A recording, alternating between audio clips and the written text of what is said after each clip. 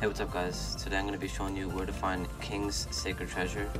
All you have to do is come to the fairy forest, and where you see that, and there are also all the fairies over here. Just come back here where you see this little thing. It's also to the right of these little shops over there, and it'll be right up here. It is 8.4 million golds, and yeah, this took forever for me to find. I must have been here for 3 hours and just in separate servers, and I couldn't get it to spawn, but it finally spawns. It looks amazing, and yeah, we just need Deanne's Gideon now. I need to find, and yep, I'll be done. But if you guys have enjoyed, please like and subscribe. Go check out my other videos that I made about the sacred treasures.